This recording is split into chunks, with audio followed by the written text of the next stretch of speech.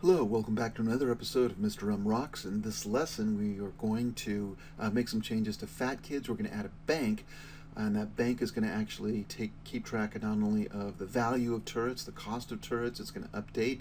It's going to check to see whether or not we can buy a turret based on how much money we have in the bank. But it's also going to start keeping track of life points. So we need to create a new class, and we've not done this outside of the library before, but if I simply go to new and I create a new ActionScript3 class, I'm going to call this guy Point Bank. He's going to be used for life points as well as money points. I'm going to say Point Bank and say OK, and there he is. Point Bank is going to take in a default value. I'll say start value is going to be a number, and I'm going to up here create another private field, and he is going to be, let's say, a variable, and I'll call that guy start value. Notice that this guy is not extending anything. I'm not going to actually ever present this on the stage. It's not going to need to be a movie clip or anything like that. I will create instances of this class, but for right now, all I need to do when I start this guy, let's change this to 1a, start value, I will say this dot start value is equal to SV. And so now when I create this, notice I want to save it inside my same class. So this is lesson 11. I'm going to say point bank save, and now this guy is ready to have value. But it's not going to do me any good since this is private. I can't really access this or make change to it unless I have getters and setters. And so I'm going to create a set. Actually, let's go back a little bit. Public function, and this public function is going to be called set value, and he's not going to take in, oh, he is going to take in a parameter, I'm sorry, but he's not going to return anything. So let's go ahead and get this all set up. I've got my curly brackets. This guy is going to, let's do again, we're just going to say v, and we're going to say this guy is equal to a number. And so now, even though I have an input parameter here, I'm going to take this value that I bring in to my set value, and I'm going to put this right in here. I'm going to say start value. Oh, actually, I don't like the word start value now that I think about it. I think I'll call this bank value or point value. Yeah, so point value, it could be a bank, it could be life points, whatever it is. And so my start value is right here, but that's just setting the point value of my bank. Okay, so set value, whenever I call this method for any instance of point bank, I can call this method set value, and I can set the value of this particular point bank. Now I need another public function. I'm going to create another public function. I'm going to call this guy get value. And so the way getters and setters work are setters receive input parameters, don't return anything. This guy is going to return a number, but it won't receive anything in. And all it's going to do is, if I call this method from another class, it's simply going to return whatever the value is for this particular, for whatever instance I have of this particular class. And so I'm just going to return whatever the point value happens to be, and that guy will be set like that. I actually need one other method, and this next method is going to be a little bit more similar to this set value, but instead of set value, I'm going to call this guy change value, and change value is going to take in some value that I want to change, and now I'm going to say point value plus equals, which is the same as saying point value is equal to point value plus c. So if c is negative, it's actually going to decrease point value. If c is positive, it will increase point value. And so I have set value, get value, and I have change value. Okay, good. If I look over here into the PhatKids class, I can create an instance of this. Let's come back up here, and I create an instance by hitting var again. I don't know if I need to make this public, so right now I'll just go ahead and say var. And I'm going to set this up so that I have, let's call it bank value, or actually let's call it game bank. game bank. I like that. So game bank is going to be of type, and this is the guy that we just created, and we can see his name is point bank. And so point bank, and I have to use the keyword new when I instantiate an object. So I'll say point bank again, and point bank, and I can send it an initial value if I choose to. Let's go ahead and send it 500, and we can go ahead and run that. If I were to trace this right now, that might work. But before, and so I'll trace this in just a moment, I want to do one other change before I trace this. If I go over to my PhatKids class and I look inside the library, I've got this information area, and I started to put in here a static text field, okay, and a dynamic text field. So we're going to come back and get to that in just a minute, but don't think we're going to call any code on that right now. So let's go and set this up so that PhatKids at this point is going to simply trace what I am going to see that I have value in here. So I think I'm sending point bank this value. So I'll simply come in here and say game bank, and I'll say is equal to, and the way that I access that value is I use my getter. So I can say game bank. Remember, game bank is the instance of this type of class.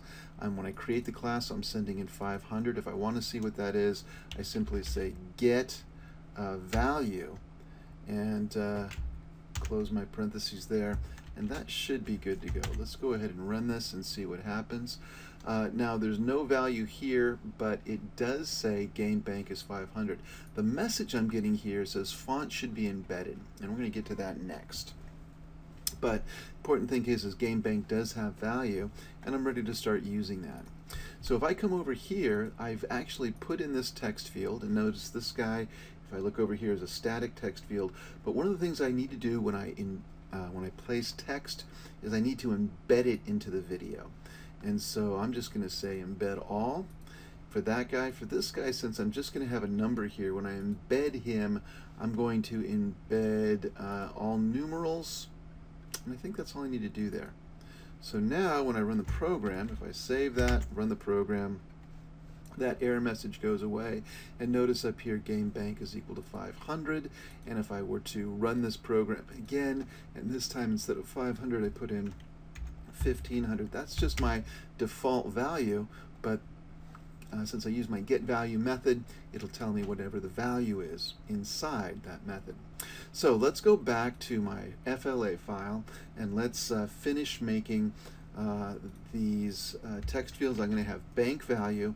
I'm going to put that over here, copy and paste, and this guy is not going to be bank value. This guy is going to be life points. And the way I'm going to set up my game is that when the enemies get to the end of the path, if I haven't killed them, I'm going to lose life points, and that's how I will lose the game. And so life points are good, and now I'm going to create another text field over here, and this guy is going to be, instead of static text, he again is going to be dynamic text. I need to do the same thing I did before. I need to take this guy and hit the word embed. I'm going to embed all. Okay. For this guy, I'm going to take him and embed again just the numbers. So I say okay there. So they will get embedded into the movie when I create the movie, and that's a good thing. All right, at this point I'm going to go to Window Align, and just to make sure these guys line up a little bit more neatly, if I want to lower them down, I can, and I guess that's pretty good. Okay, so now this guy had an instance name of bank value. This guy is going to have an instance name of life underscore points, and so those two guys are ready to go. Okay, now how do I use these guys? Well, if I come back to my PhatKids class, at one point I have an event listener calling this guy called update PhatKids, which I haven't used very much. I also down below have an instance of my information area, And so at some point, if I were to find that information area is, gosh, where's my information area? Oh, here it is. Okay, so information area is right here. His name is IA, short for information area. And I'm going to, when I call this guy called update PhatKids, I'm going to call, now remember, this guy is being called from an event listener. It's being called from an event listener that is enter frame. So I'm going to call this guy 24 times a second. And I'm going to say update info area. And that method I have to write. So let's go ahead and try that guy. Let's just grab this code for a moment here. I'll put him right below this guy. And I will say update info area. And what I want to do is I want to change what every frame I want to check and see if I've changed the value of the bank, either the life points or the money bank. And I can do that right here.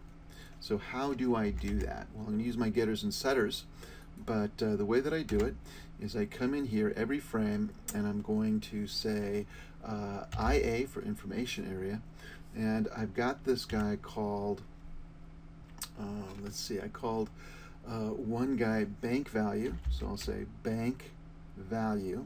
He is a child of the info area, and I'm going to set the text field. So I say dot text. This is a dynamic text field, and I'm going to set it equal to, and I'm going to get my instance of the bank, the game bank. So I'm going to say game bank, and I'm going to set it equal to the game bank dot get value. Okay, so that seems pretty simple. However, there's a couple little problems here. Before I can really do this, I need to spell things correctly. That's helpful. And the other thing I need to do is this won't work because this is going to return an integer and text wants a string. And so all I have to do in Flash to cast a value is use my string function, string keyword, and come over here, put this guy in parentheses. And now let's see if this works. If I run the program, no errors, and notice my bank value is 1500. That worked just fine. Although they are very spread apart, I don't like that. Let's go back, change this guy. If I come into my library and I find my information area, this guy seems to be way over. I think I'll just change his justification. Same thing with this guy, change his justification. And now if I run the program, it should look a little bit better. Okay, good. So it's getting whatever I have. Now I can do the same thing exactly with my other value. And so if I come back into PhatKids, instead of just having a game bank, I also want a guy for life points. And so instead of game bank, I'm going to use the same class. Remember, this is like a blueprint, and game bank and life points are going to be two different instances. So I'll say life points, and I'll change his number to, let's say, 100. I can change this guy back to 500. And so life points is now an instance, a different instance of point bank. When I construct this instance, it's going to send him 100. I should, by the way, get another value up here. So trace this guy. I'm going to now trace life points. So I'll say life points here, and I'll say life points here, and it'll put that up on the screen. But also down here, when I do my info area, I'm going to do the same thing I did up here with this guy, except now instead of game bank, I'm going to go ahead and get the value of life points. And I'm going to take that value and say whatever I had here, I forget what the field was called. Let's assume it was life underscore points, and let's see if that all works. And now notice I get 500 and 100, I get bank value is 500 and life points is 100, and I'm ready to go ahead and change those values. Now I wanted to make one other little change before we go too much further. Right now I want to go into open my tile. Do you remember where we created a turret? Well, right here I'm creating a turret if a couple of conditions are met. So first of all, if t does not equal null. But I'm going to add another turret or another condition here. I'm going to say if turret does not equal null, and I want to check and see if I have enough money. And so to do this, I've got to check two things. I want to go ahead and compare the cost of the turret. Let's say compare the turret cost to available funds. And so if I don't have enough money in my bank, I do not want to create this. And so what I'm going to say is something along the lines of if, so how do I get, let's see, I want to take my turret cost. How do I get the cost of the turret? Well, to do that, I need to come over to turret and make sure I have a get cost. So let's open up my turret, come down here, say turret, and notice that when I created this guy, I set it up so he gets a cost. I'm sending it into cost field, and down here, let's get rid of this guy, don't need him anymore. I already have a guy called get range. If I take this same function or method and I simply paste him in here, I can take, instead of just get range, I can now write a new method called get cost. So that guy is ready to go, and instead of returning the range in this method is going to return the cost. Okay, so now I can check to see what the cost of a particular turret is. And so right in here I can say I'm dealing with turret T. So T, I can say simply T dot get cost, and that's going to give me the cost of the turret. Now the other thing I need to do is find out how much money is in the bank. And the money in the bank is actually in a guy on the root, so I need to go ahead and go back to the root, and I need to say dot, and what did I call this guy back in PhatKids? Well, the bank, I need to see if I have enough money in the bank. My bank back in my PhatKids document class, which is the root for this game, game bank, is what I want to check. And so all I need to do is use my getter again. I'm going to say dot get value, or I'll say dot game bank dot get value, and I'll make sure that this is greater than or equal to that value. So that's the basic idea. Let's go ahead and run this and see what happens. It says it doesn't like this static type game bank, and so if I come back to my point bank, let's make sure that this guy is public. He is public. Let's come back here to PhatKids and let's make this guy public.